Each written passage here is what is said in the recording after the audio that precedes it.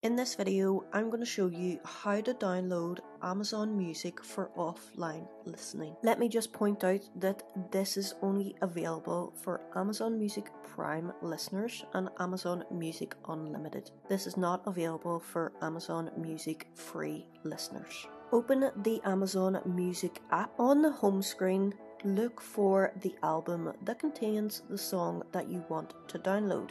When you find the album, tap on it to see its song list.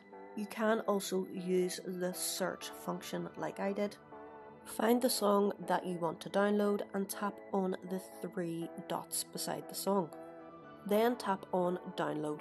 Now if you want to download an entire album, you can see a button here with the downward arrow. If I tap on that, that will allow me to download the full album.